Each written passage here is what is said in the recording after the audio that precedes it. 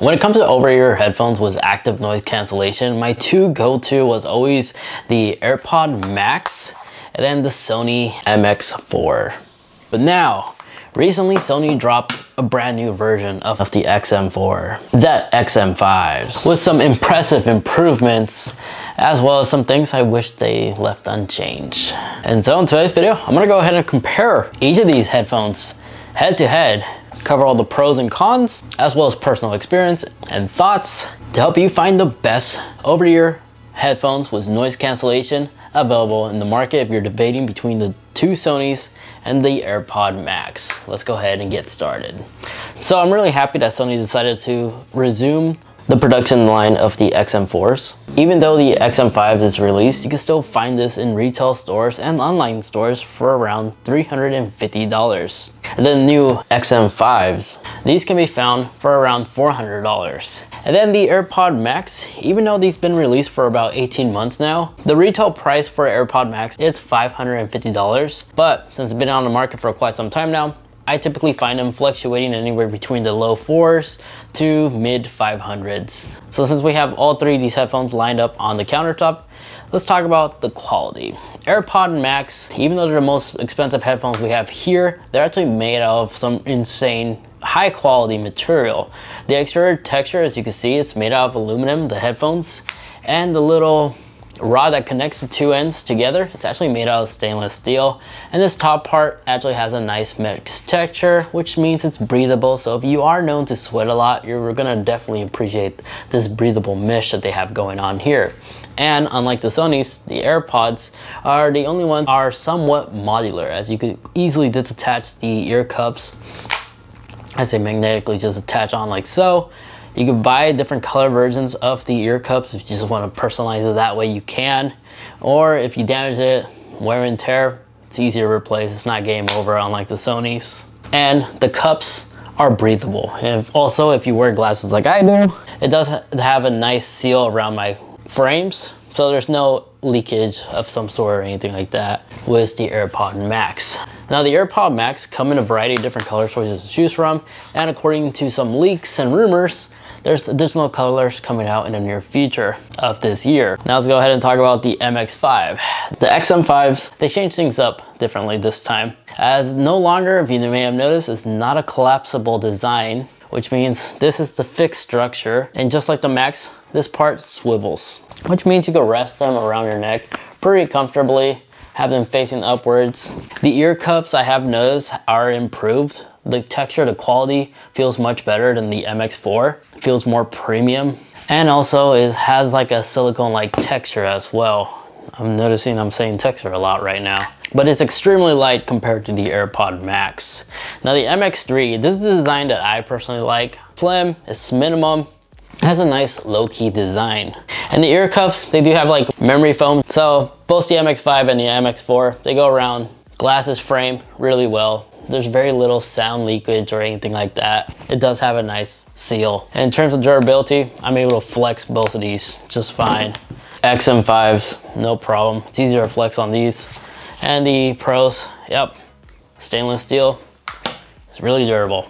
Now the Sonys, the ones we have here are obviously in black. There's also a tan color option to choose from as well. But in terms of color variety, those are the only two colors that you can purchase the Sonys in. Now the slider adjustment, the Airpods Max uses a nice sliding mechanism. The MX5, same story. As soon as you place it, you leave it, it stays in place. It doesn't easily readjust or anything like that. It stays locked on. But the Sony XM4s are using the old school, like traditional locking mechanism where it literally clicks into place. It's all personal preference, but just something I wanted to quickly note. Regardless, they all have this important swivel function, so they're built to fit anybody's head just fine. Now, out of the box, all three of these headphones do include some type of travel case. The Airpods Max include this weird looking pouch thing that many journalists criticize, and myself included. I also agree. It looks like an oddly shaped bra, and it doesn't really offer that much protection. When you place the headphones inside, there's little magnets inside that will allow the headphones to go into sleep mode. I'll cover more about that in a little bit, but that's literally the protection that it offers. It doesn't really offer much. Then was the XM5s. Since the structure is fixed, unfortunately it's much larger. The travel case is much larger than the XM4s. But it is nice that they did provide a full cover case, travel case, unlike the Max. And then was the XM4s. Since you have the ability to collapse, these things simply just fall into place like so. And when you compare the three, the MX4 obviously is more compact, easy to travel with, especially if you fly a lot. Now, things that they provide, the XM4s is the only one that actually includes the airline adapter, and they also include a 3.5 aux cable, so you can hardwire the headset. I'm not sure if it includes a USB-C to charge the headphone, because I think I forgot to put it back in there, but I'll put a little text there if it does come included or not. The XM5, similar story, just you do not get the adapter for airlines, the little airline adapter, but a really small USB-C cable to USB-A. They do provide the aux cable, so you can hardwire it that way. And that's basically it. AirPod Max, you just get the lightning cable to charge them, and that's it. But Apple does sell a 3.5mm jack on their website, which is a lightning to an audio jack port. They sell it for $35, pretty expensive. And according to the internet, I don't have this cable, so I really can't confirm this. If the AirPod Max have no charge, they're not gonna work even if you directly connect it with the aux cable. The Sonys, they'll still operate even without a charge, just they're not gonna sound great. And of course you lose the noise cancellation features and etc. So since we're in the subject of battery life, here's the quick rundown. Both of these Sonys can achieve 30 hours of audio listening time under a single charge and 20 hours of talk time. And then these two also support fast charging, which means a 10-minute charge will allow these two headphones to last up to 10 hours. Now the XM5s support something interesting this year. With the proper power adapter, like one of these ones, a 3-minute charge will allow these headphones to last up to 3 hours, which is quite impressive. Now, as for the AirPod Max, being the most expensive headphones here on the table, you will assume this will be on par or even better in terms of battery life. Unfortunately, it's not. Apple lists these headphones to be able to last up to 20 hours under a single charge, which is 10 hours less compared to the Sonys, but does indeed support fast charging, which is also somewhat disappointing, as a 5-minute charge will allow these headphones to last an hour and a half of audio listening time. Now, as I stated earlier, since the AirPod Max, believe it or not, yes, there is a digital crown and a little button right here for the different modes you can select from. There's no manual power on and off button. The way you turn these off is if you leave it on a flat surface for about 5 minutes, it will enter low power mode, aka it's still not fully turned off. So the Bluetooth is enabled, the Find My feature is enabled, so it's slowly just using energy. And when you put it in the case, it enters ultra low power mode, which means it turns off Bluetooth and the Find My feature. So it's still somewhat draining battery life because as soon as you take it out, it immediately knows and will quickly connect to your devices. That's it in terms of this weird smart case. Now let's go ahead and talk about the active noise cancellation. All three of these headsets, don't get me wrong, they're amazing when it comes to its active noise cancellation technology. The XM4 has been the champion for like the longest time, and then Apple rolled out the AirPod Max, so I have to give it to the AirPod Max in terms of its active noise cancellation. It's really impressive. But this time, the new XM5s definitely takes that lead. I've tested these a couple of times in different environments like the gym, casually walking down the streets with traffic and such, and these actually do a fantastic job with just a quarter of the audio of whatever track I'm listening to. The active noise cancellation improvement in this headset, it's really good, but honestly it's like almost on par with the AirPod Max. Then third place, I have to give it to the XM4, but they're really close to each other, especially the Max and the MX5. Sony did an excellent job in terms of enhancing their active noise cancellation because now there's additional microphones on each ear cup, and there's two processors dedicated for the active noise cancellation instead of one like we previously had was the XM4. But the XM4 for 350 bucks, it still is a good deal for a really good active noise cancellation headphones. But the XM5 also has some impressive software features that I wish the AirPod Max had too. It has an environment awareness feature where it will automatically know based on the environment you're in to activate noise cancellation and disable it. It does this so flawlessly you don't even notice. The XM4 has a similar feature, but you could do it on the app. And then when it comes to answering phone calls and stuff like that, in first place, I have to give it to the microphone quality that the AirPod Max has. I don't know, Apple seems to really nail down the coffin in terms of having the best microphone for FaceTime or just answering calls in general. But XM5 definitely come really close. And then the XM4 comes in third place. Now, when it comes to audio quality, if you're looking for something that gives you the most bass, I have to give it to the XM4. These things, the bass quality on the XM4 really does give you a nice little kick. And then in second place, I have to give it to the AirPod Max. It's like a mixture between XM4 and the XM5. But don't get me wrong, the XM5 is just, I notice it's more vocal focus, I want to say, because I do find it more enjoyable listening to my content that I'm watching like on YouTube through the XM5 than I do with the MX4. So to give you a little background, I love listening to EDM style songs like electric dance and such. So I'm more focused on the bass, which is why in my opinion, I like listening with the XM4 than I do with the XM5. But the AirPod Max, again, they're like in the middle. So these two sound great if you're into like bass rich songs. But unlike the AirPods, both of these Sonys on their app allow you to fully customize the EQ settings to your own personal preference. With the AirPods, you have to use the EQ settings, but don't get me wrong, all three of these sound fantastic. It's no wonder they're super popular. Now, the way you control each headset is really interesting. The AirPods, they actually have a digital crown right here, and this allows you to adjust the audio. And then if you tap on it, you could pause and play, skip tracks. And then this other button right over here, this allows you to actually enable the different modes that it has, like noise cancellation and transparency mode. Sony's, these two Sonys, they have a very similar button layout. And unlike the AirPods, you have the freedom to power off and pair.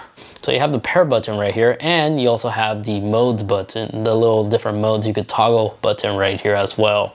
Then don't get me wrong, you do have the ability to adjust the audio, as they do have touch sensors on the sides, on the right side, which a swipe up will increase the volume and swipe down decrease, and then right and left will allow you to skip or go back to a previously listened track. So they all have the basic music controls, but if you like to, with the Sony, you could actually go in the app and personalize and customize some of the buttons to do other things. With the AirPods, you could do the exact same thing. You just have to go on your Apple settings and change this button layout right here. Now, the Sonys do have an interesting feature. They do have something called multi-link, which allows you to connect to two devices at the same time, like an iPad or an iPhone. With the Apple AirPods, so long as you're in the Apple ecosystem, as soon as the AirPods pair to one device that's linked to your Apple account, it's already automatically paired across all your other Apple devices, including your computers. And this allows you to use Apple's quick switch. I forgot the name, but basically, if you're listening to something with your iPad as a fine example, and you receive a phone call, as soon as you answer that call while you're still wearing your headphones, the software will automatically communicate and quickly connect to your AirPods without you having to fiddle with your Bluetooth settings or anything like that. It's super convenient and works 9 out of 10 times. Now, a feature that the AirPods have that the Sonys lack is the Find My support. Yes, the AirPod Max, thanks to the recent update, does indeed have Find My capabilities. In other words, if you lose your AirPod Max, you can actually find the last known location these AirPods Max were last connected to your device. And if it gets stolen, it does have an anti-theft ability, where if somebody steals these and they try pairing up to their device, it's not gonna let them because these are linked to your Apple account. So it basically turns into a paperweight if somebody steals this, and they have no choice but to return it to you. Sony's, they don't offer anything like that, unfortunately. But the XM4, I cannot forget to mention, does have NFC support. So if you have an Android device, a simple tap on the left side earbud allows you to quickly pair your Android device to this headset. So yeah, each headphone is jam-packed with their own unique software ability. But now, before you start thinking I might have forgot, because I almost did, let's talk about its ambient mode.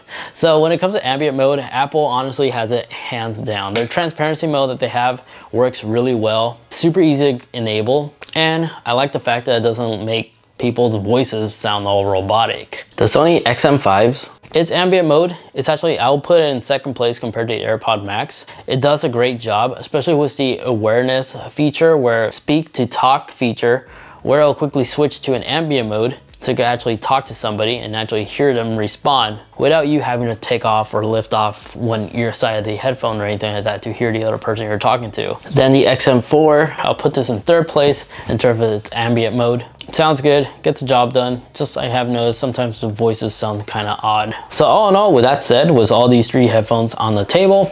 My final verdict is this: for the best bang for your buck, the XM4 is definitely a good value, and I personally think it's one of the best looking headphones available in the market, including comparing it against the MX5. I don't know, this is just an iconic headphone look, but I guess this is just my opinion. Let me know in the comments if you agree or not, but when I think of headphones, this is the look that comes to mind. Now the XM5, this is good if you're not on a tight budget, but you like to have the latest and greatest, then yeah, by all means, go ahead and get the MX5 over the MX4. The active noise cancellation on these are significantly improved. So for just $50 more, I think it's worth the update. But if you like bass, one more time, XM4 is the way to go. Or at least give them a try. If you don't like it, just return it and exchange it for the XM5. Now as for the Airpods Max, you're just flexing at this point. It can look like a fine piece of jewelry. But if you are in that Apple ecosystem and you want a really user-friendly over-the-ear headphones with all the bells and whistles, Airpods Max would be my choice, my recommendation. Just be warned, these are heavy. So if you wear headphones for long durations, these may become uncomfortable to you within the first few hours. Unlike these two are extremely light and comfortable to wear for very long sessions. Oh no, there you guys have it. Let me know in the comment section which one of these headphones are you gonna go for and why. I'm gonna go stick with these. These are super compact and extremely easy to travel. Airpods Max, I love using these normally when I'm editing a video because they quickly connect across my Apple devices. And this, I have no idea yet. Yeah, it's not really worth upgrading from the MX4 to the 5. If I never owned the MX4, then yeah, I would have easily just went with the MX5. I don't know, there you guys have it. Hope you guys enjoyed. Again, let me know your opinion in the video description down below. For links for these headphones, there'll be all linked in the video description down below, and they will be automatically updated if there are any sales or discounts go on for any of these headphones that you see right here. So make sure to click on those links so you don't miss any latest deals. Aside from that, if you want to watch more, maybe check out this video over here as I go through every hidden feature that the Airpods Max has to offer. And then that video over there, that is a video that YouTube's recommending specifically for you. Thank you so much for watching. Take care, and I'll catch you all in the next one. See ya.